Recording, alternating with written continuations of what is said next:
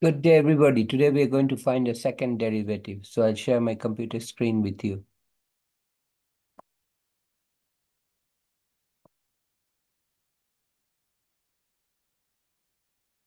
So let's find the second derivative of y equal to 7x squared plus cosine of 2x.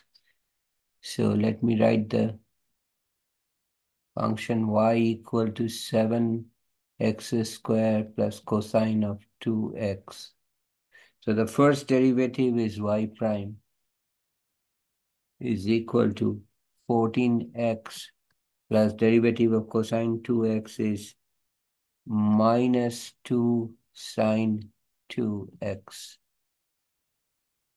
Now the second derivative of y, or the derivative of y prime, which is the second derivative of y, is equal to 14 minus 4 cosine 2x, because the derivative of sine 2x is 2 cosine 2x. 2 times 2 is 4. So this is cosine 2x. So this is your final solution. I'll stop here today. If you have any question or comment, write me a note. I'll get back to you as soon as possible.